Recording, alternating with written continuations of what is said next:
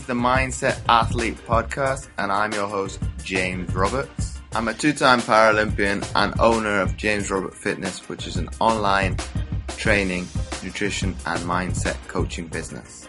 And each week on the Mindset Athlete, we like to bring you inspirational athletes, a message, or experts talking about human optimization to teach you how to change your perception of your mindset and become 1% better.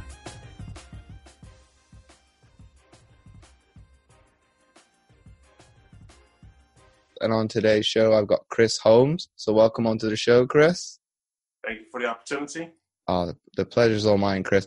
So before we get started with today's episode, Chris, for the people that don't know a lot about you and obviously your business, here's your opportunity to kind of give them a brief description. Sorry. You good? All right. So thank you for that. Of course, my name is Chris Holmes. I run a production company, and that includes like photography, videography, audio, animation, and much more, journalists. And we're all about making a dream possible. It's like either we're helping you capture a dream or making your dream a reality. So helping you capture your dream, things like, good dinners you went with your family, weddings, graduation pictures, or making your dream a reality. We're talking about like short scripts or, skits you want to put on YouTube, audio production and things like that for entrepreneurs or other creators like me and yourself. So we can get that exposure into the social media platforms like that. And in terms of the likely people that you're going to work with, Chris, now is obviously going to be a wide spectrum. So for we'll come from the graduation perspective now for like high schoolers. Do you work in the realms of college sports, high school sports as well, and doing videography from that perspective? Yeah. So I keep the business pretty broad. And the reason why I do that, because I know there's so many different things going on. And that's why I have a team of photographers and videographers on there, because, we have sports, like you said, from the lower grades, from middle school all the way into the collegiate and things like that. And hopefully I get into opportunity to get in the professional level and kind of take some things like that. But it's all about documenting, that grind and ambition, capturing a dream as you're trying to go and take it to the next level and things like that. And for the brand perspective now, Chris, for any athlete listening, somebody aspiring to growth in any business facet, what, from your perspective, is the best way to go about doing that? Would it be showing, because if we come from the example of the athlete, everybody sees in front of the camera, so right. On the field action, that's nothing extraordinary. What can an athlete do to differentiate themselves from the crowd? And you could probably make that generic in terms of the answer. So I haven't made it to the pro level. All respect to people that have done that, but I think it applies to everybody from life and sports as well. Is you gotta have that ambition and grind, and that means doing the things that your other competitors or people in the sport that are not doing. That means waking up earlier, mastering your skill and perfecting it, working on your weaknesses, working on film, seeing what I can do to get better, and putting those extra hours in to make yourself even better, while other people are just resting and okay, I'm just getting ready for the game. While they're doing that, you need to be putting these extra hours in and making yourself good. Asking those questions okay, what am I doing wrong? Or give me a good game. You can probably score let's say in basketball, you score 30 points, and you still okay, I know I did well, but what can I do to improve? It's that ambition of always wanting to grow, and you have to do that, because once you start getting comfortable, that's when you really start getting setbacks. So it's always seeing ways to where you can improve and going beyond your limitations and getting outside the comfort zone. I didn't ask my question correctly, Chris. What I meant by that was, in terms of a branding perspective, what could they do to kind of differentiate themselves from that perspective? What would you do differently to what you see probably on social media nowadays? Okay, so on the branding perspective, the best way to brand yourself is just be yourself. I know that sounds kind of broad, but yourself is what's going to make yourself different. So if you like certain things, put that into your story or your posts that you put on these social media platforms, and document your everyday activities, because things that you're doing yourself is going to brand you. And that's what's going to make you different and apart. So you're creating your own brand, and that's going to open up different opportunities. Because if you're just trying to copy what everybody else is doing. You're not really establishing your own brand.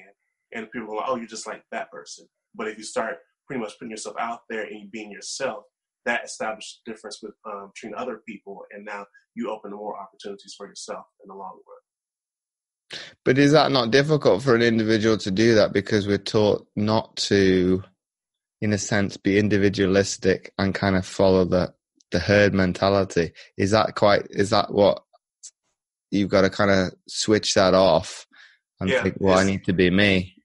It all goes back to mindset. Now, of course, we all have our different cultural backgrounds and things like that, because that's like that's the roots, the foundation of everything.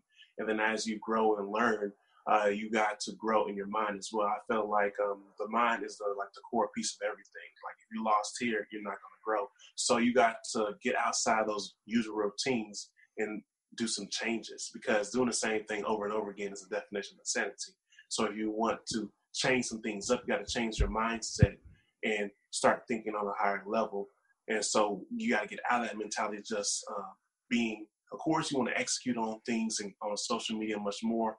But when you get into the bigger picture, you want to collaborate with other different people and just expand on that broad and get bigger connections and things like that. Because there's only so many things you can do by yourself.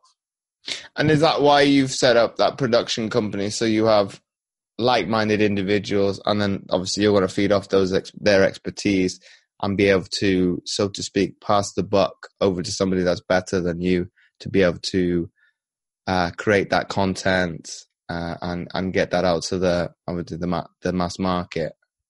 Exactly, and you get on spot on. And then the funny thing is, you said is like get someone who's better than you, because I think a lot of times we allow our ego to stop us. And if you think on the bigger picture, you do want to get them on your team, because you can learn from them. And with everybody working together, it gets to the bigger scale. Like even with photography, I know I do some great work. People love my work. But if someone's better, hey, teach me some things. I'm open. You don't want to allow your ego to stop your growth, because we can all grow in different kind of areas. Now, even champions, when they, like boxers, like when they get the championship belt and things like that, they're still trying to learn. So that goes into my production side. Like I'm pretty sure I'm going to phrase that there's always things I'm learning, because, the software is always changing. Video, photo, animation. Animation I don't even touch. I have a person that just works on that. I know the time, and he goes to that. I'm like, look, you got that. I know that's difficult. Like that is your baby right there. You can handle that. So like I focus on my niches and try to improve my craft, and then learn from other like-minded people. So from that perspective, Chris, your niche, you would be happy to be, in a sense, I use the word comfortable, would be more towards videography and photography then. And you would probably say, well, yeah, I'll keep that to the one side and let you deal with that beast. Yes. So like, of course, like I can learn it, because, going back to what I said, get outside the comfort zone and things like that. But it's more towards the business side. You're more effective if I land that task to somebody else. And I can still learn, because I want to know those things, but to be more effective and get things done, I will put, like, let's say, for example, animation on my partner, because on my strengths are on photography, videography. Me trying to do animation, that's like I'll slow everything down, because then I got to learn everything up from round one. And it'd be better if I focus on my things, learn some things as he's doing it, but he's executing at a faster level and getting things done. And from the perspective of the videography and photography now, you probably succeed in that because they work quite nicely together, because the essence of, see if I can get this right now, lighting, what else is important? It's bad when I do photography myself. What else am I missing? Obviously shadow. I help you out. It's a lot of difference. It comes from lighting, camera equipment, lenses, angles, the software you're using, of course, the person you're working with, or chemistry. And when it comes to sound, the audio equipment or the mics in the right locations. You don't want to have one of those clip mics. It's like you're picking all that up in your recording, and then when you go to post editing, you're trying to clear that up when it's pretty much gone. So it's a lot of different elements when it comes to these things, and that's why I have a high amount of respect for people that do mass productions. And when I'm talking about that on movies, because it takes a team to actually get that done. You got your photographers, your videographers, you got the director, you got the person doing makeup, you got the person doing like the script, the person on the audio, lighting, all that comes together when it's creating a masterpiece. Because if everybody, it's like an engine. All the pieces have to work collectively to get things going. And if a lot of pieces are weak and not working, you're not going to get a good end product at the end. Well, you'd probably agree with that old saying, there's no I in team. Exactly. And because if you do that, you're going to pretty much stunt your growth. You can only get so far. But kind of in terms of what I've seen some of your work, how we connect you on Instagram, it was probably, how would I put this in a nice way? Not envious, but I looked up to you from a certain perspective, and it's probably reciprocated from the sporting sense. Thinking, well, I'm quite envious of you, and how you put it. It's the simplicity is not that difficult to be able to grow your social media platform. I'm assuming you've got to have that commitment, the patience, and the work ethic to work at it, and then it will grow as people resonate with it. So that one, I think I've got it now, because there's none of this fluctuation of it going up and then dropping down, which is probably everybody could relate to, thinking, what have I put out there that is so bad that people don't like it, or they're unsubscribing? So you get I think you get used to it and kind of say, well, well, yeah, you didn't like what I put. It's me being true to myself. So, and I haven't been active on Instagram, I think for about a week as we're recording, maybe a little bit longer, because of other facets of the business taking more of a priority. Obviously, once I get those on top of those things and get them dialed in, I can then we'll call it repurpose the actual content over to Instagram, and it's not having to replicate the work over multiple platforms. It's me putting it out on one and then reutilizing it into another platform. So say with the likes of this, I can put this over multiple platforms. We are talking on video, I could go to YouTube, Facebook, Instagram, which one am I missing? Twitter, and then obviously the audio is Twitter, and the podcast. So this notion that you have to regurgitate content, you don't have to do it. The simplicity, if you do it once, there you go. How many ways can you repurpose it? So I think until I learned that, you're thinking, the simple things are so easy, but it takes hearing it from somebody else to actually action that. Yeah, and it takes, like, especially when it comes to building up social media, it takes a lot of commitment, things like that. Like, for example, most of my growth on my social media was through my college times, but I just kept going, and from there, just never stopped. So, like, in between classes, and of course, I did my studies and all that, I was like, following this person, tweeting this. People were like, "What are you doing?" I'll get back to you. It's just that constant thing, and a lot of people. A lot of people want to go the easier route, but you don't reach the people that you need to and get that organic reach, and then relationships if you do the quick way besides the right way. And that means commenting, tweeting people, DM people, and things like that, and making those established relationships. Now, it's going to take a lot longer, and I know we live in a microwave society where everybody wants things quick, but in the long game, you will gain so much. You will surpass them. It's like right now you're going against like the rabbit and the turtle, but eventually, you're going to pretty much win the race. So you got to stay committed to those. Now, of course, with social media, I can go on for days with that because there's so many parts to it. And it's like an ongoing thing, but it's just the main thing is branding yourself, pushing out a lot of content, being consistent, giving value to the people while you're making these posts, and not just making it all about me, which I know we want to do, but when you're giving value to people on your posts, naturally they want to share it into other people, and that's how you expand your reach to other places as well. Now, kind of dip into a little bit, which is a lot more longer discussion.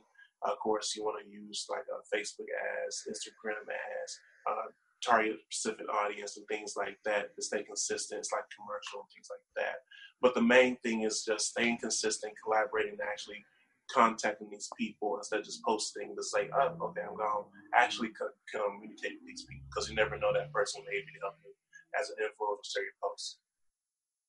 Well, I think it probably resonates probably to more maybe the collegiate athlete or the pro athlete, where you could tie the example of, the turtle and the hare, because there's that notion of once that athlete makes it, everybody comes out the woodwork. It's like, oh, you've made it now. I want a piece of that. So you're thinking, well, you want to be respectful of where you've come from, but within a certain regard, because it's like, well, your close family, but not go beyond that. And it's trying to say,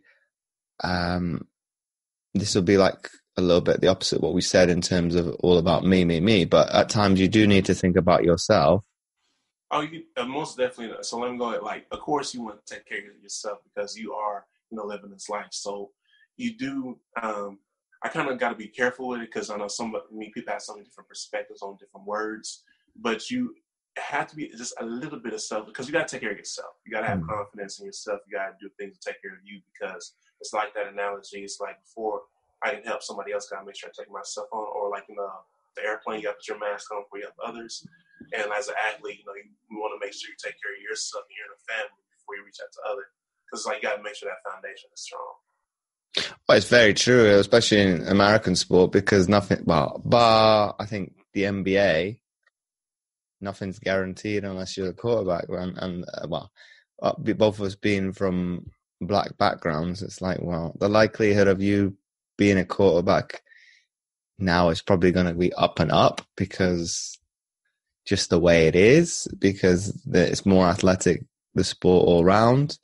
But then historically, that's not the case. But I think maybe that's why there is more, and this is maybe generalizing a little bit, more of those type of athletes being their late 20s, early 30s, because that's that stigmatization their parents had in the 60s and earlier on, that, okay, a black athlete is a lesser being than a white one.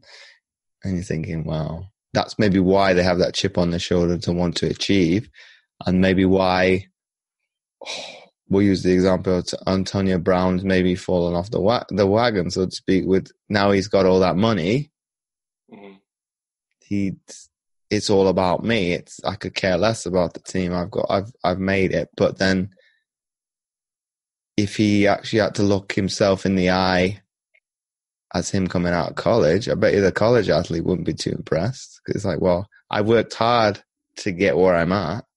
I don't like how I'm going to turn out. So, okay, those are a little bit parallel universes, but I think the better way of looking at things, if you can be content with wanting to, and I don't know where I've seen this post, I think it was like Goldcast or something like that, in terms of a film star talking about it. His role model he wanted to be was, when he was 20, he wanted to look up to what he was going to be like in his 30s. When he got to his 30s, he wanted to look up to his 40s. So I think that's a great one to resonate with, because you don't have to aspire to be somebody else, which I think from any field within society you kind of do, because like, well, I want to be like so-and-so. But in all honesty, like you touched upon, Chris, if you can work alongside like-minded people, learn from their expertise and bring something different from your perspective, well, somebody else will want to, quote unquote, emulate you. And you could say, well, there's no point being, who said it? I think Kobe Bryant said it best. I don't want to be the next Michael Jordan. I want to be the next Kobe. So it's like, Kobe. Well, here's in a sense, and I don't know how early on he said that in his career. Well, he's a brand in himself just by his first name. So, it's the same with LeBron. Okay, his meteoric rise is maybe a little bit higher, but you don't have to ride somebody else's coattails to get up to be successful. You could probably learn from them, and by all means, those are probably successful people because they're willing to help you out because they've gone through those hardships, those struggles that you are going through. So they're going to kind of give you that helping hand up, whereas maybe the lesser people, and that's no disrespect to them, who think they've arrived are going to, and you probably have seen this in the business world, well, you're going to pay for my time. It's, no freebies here. Whereas I think people further up the ladder, as long as they've got the time to be able to send an email, send a reply to a tweet, a DM on Facebook or Instagram, they'll do it because it's like, well, I've been in your shoes, however many years previous that would be.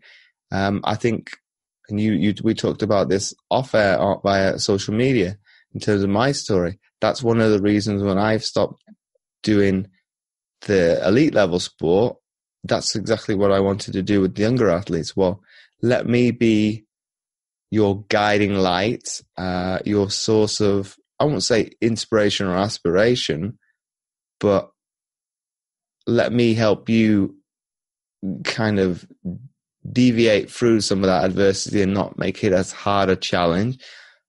I think maybe on a catch-22, maybe some of them probably could do with facing some of that adversity because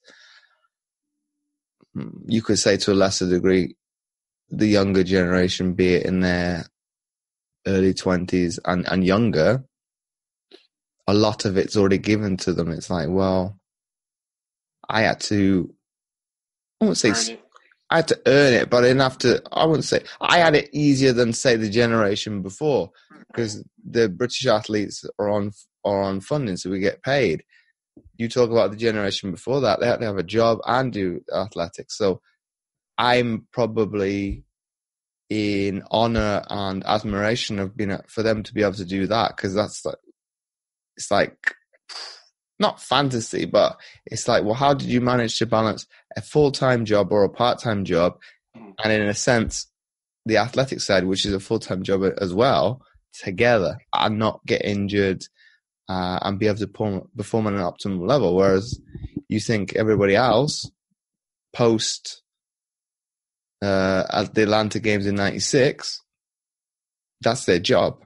I get up in the morning, have breakfast, I train whatever time that may be, whatever sport it is, lunch, and it's not a luxury because you want to do it and you have to work hard to stay at that level, but it's not as difficult as it was in the past. So to be able to instill that kind of willpower and fortitude to the younger athletes, I didn't know how to do it at first, but because you're thinking, well, if I tell you how to do it, you're going to come back at me and say, well, I don't want to hear what you've got to say. Whereas I think that's one of those times where, like some of my coaches, like an athlete has to get punched in the mouth.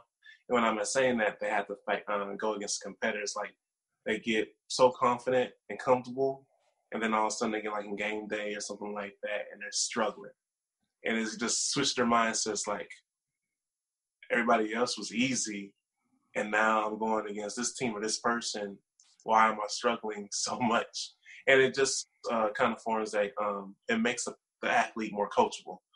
You always want to be able to grow and learn. That's kind of what I said earlier. But even in the athletic sport, you always want to be coachable and learning things. And that's happening in all sports, American, throughout the worldwide, where you see athletes get comfortable and all of a sudden it just takes that one team or person kind of knock them out or like put them like, oh, shoot, I'm on edge. I maybe underestimated this person. And then it shifts the mindset. It's like, oh, crap, I should have done more earlier and never underestimated my opponent. I would have been in a better situation. It just at times taking the athlete to kind of get, as I say, punched in the mouth to kind of switch that around where they get it. Well, I would echo that, Chris, because I think with me, it's not athletics that's kind of punched me in the mouth. It's my health. It's because I didn't take care of what, in a sense, well, some people will probably be horrified what will come out of my mouth, but in a sense of what is built on my identity, the taking care of my body from a fitness and nutritional perspective, because of the job I'm doing for another few weeks now in school, because of the stresses of that environment, I went way off the beaten path and started, sleep kind of went out the window. It was kind of how would I say it? I'm living in Europe, but I'm operating on your times that, well, not Houston per se in Texas, but working on America, maybe about Eastern time. You're thinking, well, how you can't operate like that for, God, I think I did that for like 6 months. And I think to myself now on reflection, well, no wonder you had mental health issues when it came time to it, because you were that stressed out and you didn't do the things that I probably took for granted for 30 plus, well, say 25 years for granted, because it was just the norm for me. It was people I hung around. It was a lifestyle, I'd like to say choice, because I never had problems with eating vegetables as a youngster. A lot of parents were envious of mine and say, well, how do you get him to eat his vegetables?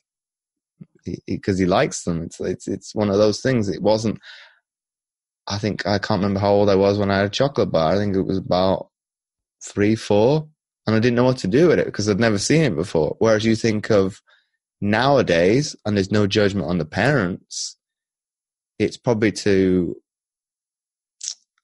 on one hand, quieten the kids down, and on the other hand, it's facilitating their need for sugar.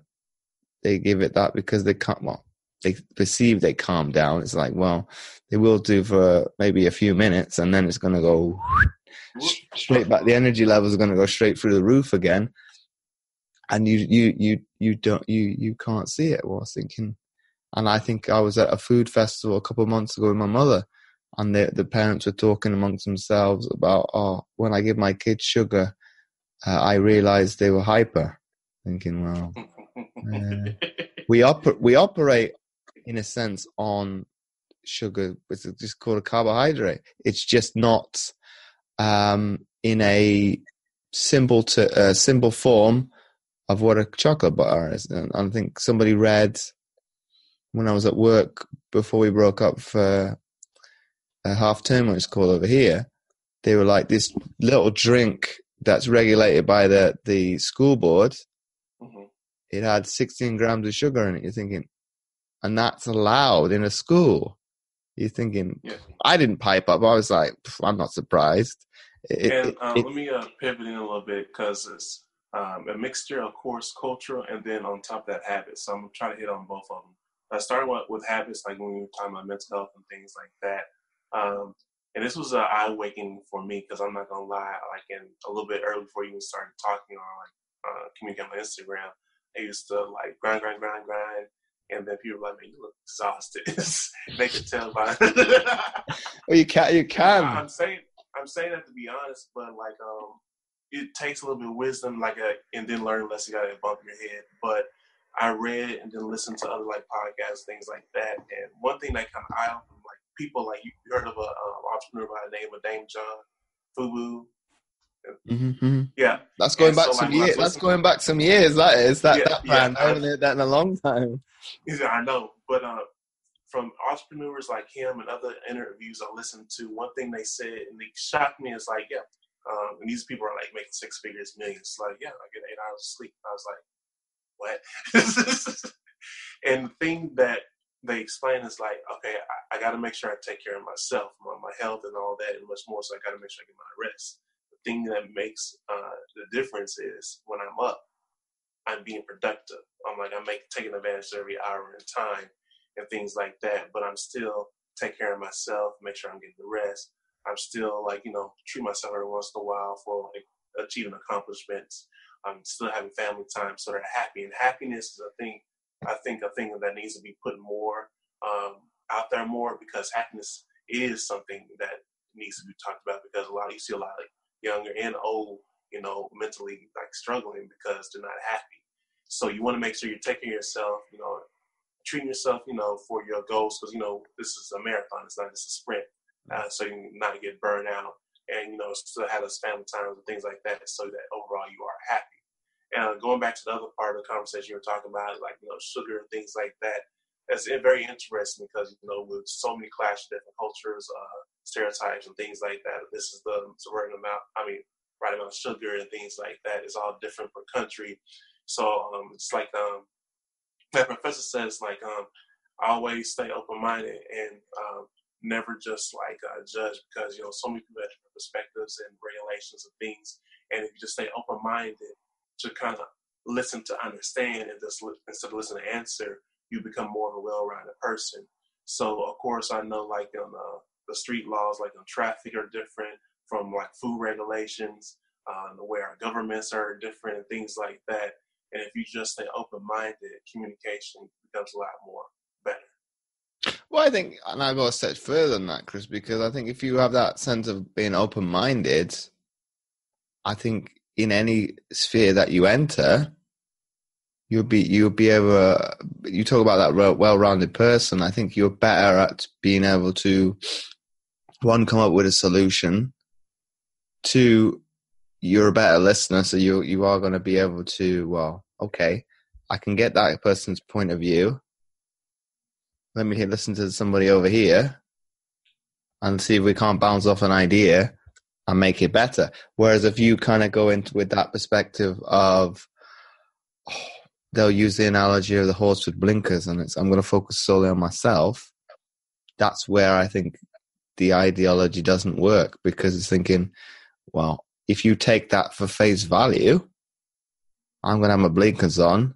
Well, you're going to block everything out. You're not going to listen to anything. You're just going to be, I think that's where a lot of people clash at, because it's like, this is the right way. Your way is wrong, without even considering the other person, because they may have a good solid point, or you may both have a good solid point. And then it's just come back to what you're saying, like finding a solution or like a nice medium of where you can still work together. Because just like, I'm going to go back to, I'm trying to see the best way I can put it. Well, let's say a team. A team of any sports has only different background, skill sets, and things like that. Their weaknesses and strength, but working together, they are able to achieve and win games. So I kind of use that analogy into like.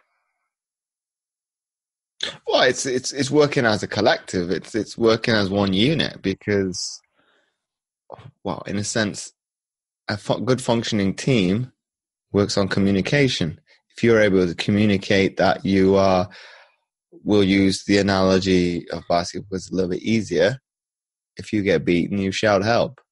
That's not, it's normal. It's okay. You may not do that in well, you're less likely to do it in a business sense. Maybe outside the sporting arena, you won't do as well, because it's like, well, it's perceived as a sign of weakness. But if you are struggling, be it mental health, you are not quite at a level that you are comfortable with, there's nothing wrong with asking for help. We did it as children. We had no problem then. And I feel like a lot of times we forget like the little basic stuff and like foundations, because like when we were kids and we were learning, we asked, what is this? How does this work? But doing that is how we learn. I don't know. I think it's like probably like stereotypes, like I don't know what it is, or probably even pride or ego. When you get to a certain age or level, it's like, oh, I don't need no help. And that's when you slowly start to decline, because you're preventing other information from that you possibly need to grow, and you're preventing out. Well, I'll go a step further, and I use myself, be it from a high school level or even collegiate. Oh, somebody else will ask that question. And most of the time that never happens. It'd be, oh, maybe I should have asked it.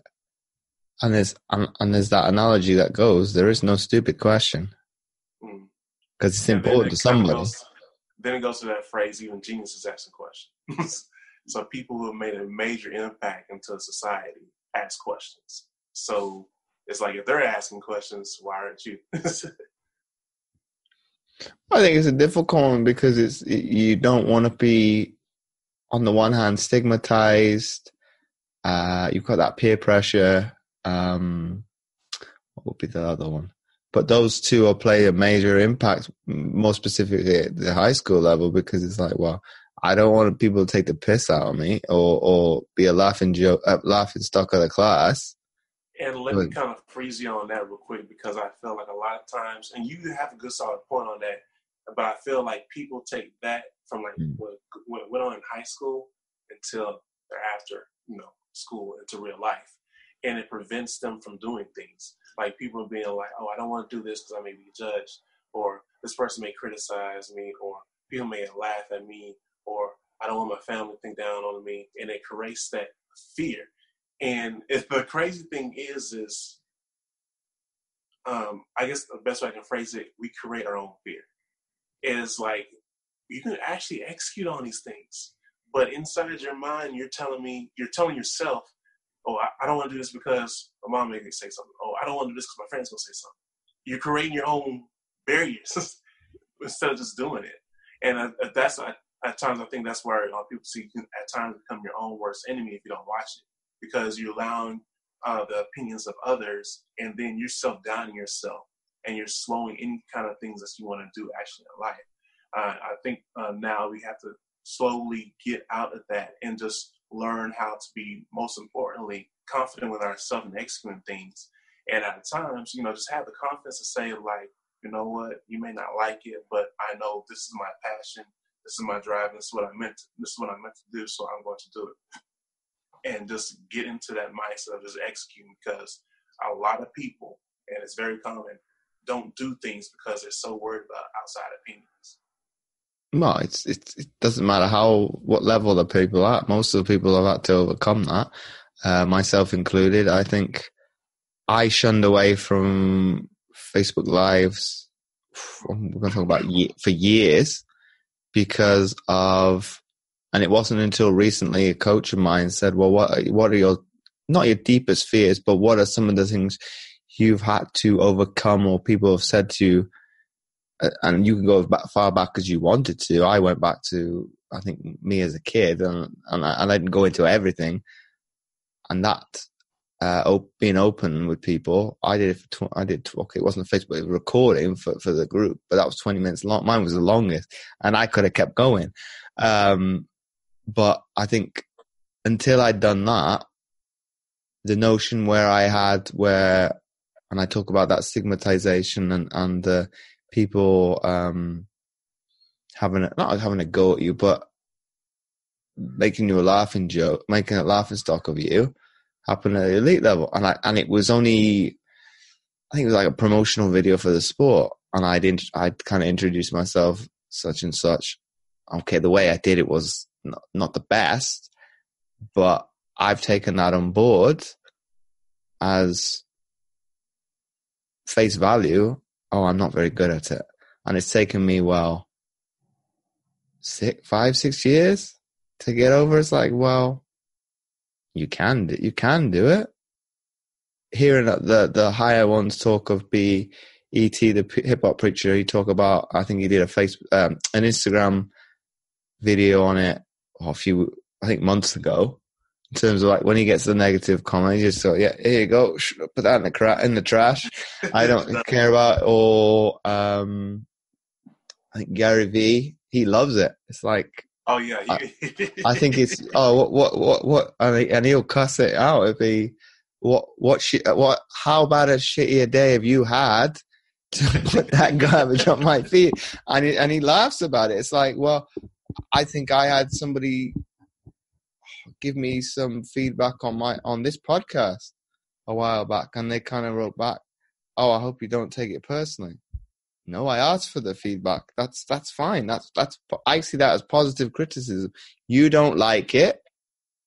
That's fine. But then the people she was spouting off that she listened to, I never even heard of. So I was thinking, well, okay, that's maybe not, we're not on the same level from that perspective. It wouldn't maybe work, as you're not the right audience, so maybe that's why you don't like it. But some of the critique points she had were valid. It's like, yeah, by all means, this was like the intro is slightly too long, so people get bored. It's like, that's fair enough. We're working on that to make that better. I think I had somebody else said to me that your voice in the intro is not very enthusiastic. So I was like, I've got to take it from 2 points of view. Okay, the person is an American, so you guys generally, like stereotypically, are up here all the time in speaking. Whereas, okay, I'm half American, so I think maybe that's why I go up occasionally, and it'd be randomly when it does it. It was, in fairness, yeah, I took on board, yeah. And I listened to it last night before I edited the one that's recently gone out. Yeah, it's because of the time of day you've done it, so the energy level is a little bit lower. So I'll take that on board as that's criticism. It's fair. He's right. It's the level could be higher. But then if I go too far, and people that know me, oh, James, that's an act. That's no way you like that all the time. And it goes back to that thing of just being yourself, from your energy and things like that. You know who you are. Just stick with that. And then on top of that, like, you can't name a single person who hasn't had critics. Like, even the most successful movies, athletes, artists, geniuses, leaders, you name it, had critics.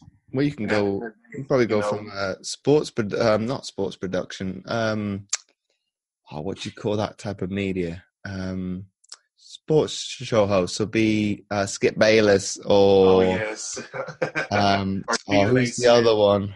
Stephen A. Smith and Skip were like two popular ones on ESPN, I think. So I think with those type of people, you either love them or you hate them. Honestly. And they have that's the perfect example, because I'm laughing at it, because Stephen A. Smith, we know his energy is way up there. He'd be like, what? Like, you said this? Are you kidding me? Like, have you watched it? That's his energy. It's way up there. And Skip would be like, well, I looked at the stats. So it's like, you have someone that energy's way up there. He's like, have you looked at this? He's like, let me slow you back down. But when they're on the show together, I feel like it works, because either you're going to like one person or you're going to like the other one. And you bring both audience to the table, because someone's going to pick their favorite. It's like rooting on your favorite team, and that actually gets the show ratings, and then a lot of feedback and reviews and traction, because, their differences is what actually brings people together. Well, that's probably maybe why they've gone their separate ways, in terms of, like, more recently with Skip Bayless going over to Fox, and that's no plug for them, but in terms of from that perspective, and it's probably the same with Shannon Sharp. It's very much, it's maybe a different one. It's the journalist versus the retired athlete, but it's two sides of the fence from that argument perspective. So, and he's going to have his little clicks, and then probably the argument of LeBron comes up, but from time to time as, is he the greatest? I think that comment he came up with, what was it, this side of Christmas? Okay. I perceive myself as the greatest. It's probably from a affirmation point of view or self-talk. It's one thing to say it to yourself, but to say it in the mass media, you're going to get slayed. So it's like, well, who are you to think that you are the best? I think that argument is like comparing apples to oranges. Like, well, you could say, well, the sport is night and day between what is NBA now to what it was in the 90s. You could say the same of what it was in the 70s, the 60s. They're not, the game is evolved every single time. So to compare those athletes, I think the easier argument would be they were the greatest of their era. and then that's the end of the story. And I know, like, when it comes to that, the debate's going to go on because people going to go back and forth. Like Michael Jordan, LeBron, Kobe era. I believe everybody has different eras, and the sport has tremendously changed. Just like the NFL is completely different what it was like in the 80s, 70s, where it is now. And then on top of that, when you went a part of, like, you know, the affirmation, like even Muhammad Ali, I mean, he was known for that. I mean, I forgot the exact fighter. I'm kicking myself in the head for this. But he went into the mass media and said to their face, like, I am the greatest. And people were like, is he crazy? And, like, if you look at this, like, you're something to want to lose this fight. Is to know I am the greatest. I'm going to prove it. I think it's a nice little balance because it goes back to what we were talking about earlier. You got to have confidence within yourself to execute on a high level like that because you're going to face a huge amount of criticism. And then it's kind of funny when you mention that because even in, I say, boxing, I have a tremendous amount of respect for this person. I don't always agree with attitude. I'm being honest, but I respect him as an athlete in the sport. It's like Mayweather. I mean, he is known for being that cocky son of a gun. But when it comes to boxing, it's one of those things, like, it's very aggravating because I guess because of attitude, but it's confidence and he knows what he's doing. Like, he will pretty much outdance you, especially in the defensive end, or like counter punching and just get the numbers and hits needs to be more accurate. He knows what he's doing. Well, I think, you talked about Muhammad Ali. Well, he's the originator of probably that brashness, the sense of, I'm going to say it like it is, and everybody else in the modern era is copying it. So it's nothing new. He was the first athlete to be content to use that platform to get, well, this is how I feel. Let me put it out there, and it's affirmation in your face. It's him speaking it out. It's what he believes, and that's the easiest way of believing it. Because when you say it out loud, yeah, it must be true. Yeah, and the crazy thing is this: it's like in the beginning stage, people are like, "Oh, you're crazy," but once you prove it, you're a genius, or you're like one of the greatest. It's like taking, and then, you know, it's all about taking risks because you got to take a risk to grow. It's like that he took the risk of saying it and he put his stuff out there. But when you say it or put yourself out there like that and you actually do it, they're like, wow, okay, you got a point. This is like the critics slowly start, they're not going to stop coming, but they're slowly starting backing up. Like, okay, you put your point. And my penultimate question to you, Chris, is, in your opinion, if somebody wanted to change or challenge their perception of their mindset, how would they go about doing that? Go a little bit more in depth, like what do you mean like mindset? Because I want to make sure I answer your question. Just the way they perceive things in general, to be a perception towards something. What we talked about in terms of work ethic, just a sense of to make themselves better on a daily basis would probably be the easiest way. Okay, so when it comes to that, I think the first and utmost thing is know yourself completely. Like, know who you are, and then know what you're trying to achieve. And at that moment, don't allow anything to stop you at that point. And then as you, like, you know, the foundation, knowing who you are, knowing what your dreams and aspirations and where you want to go to, and then you kind of fill in the pieces of getting the right influencers, the mentor, the coaches, and things like that to help you get to that path. Because, you know, we all have ups and downs, but it all starts from, of course, like I said earlier, the mind.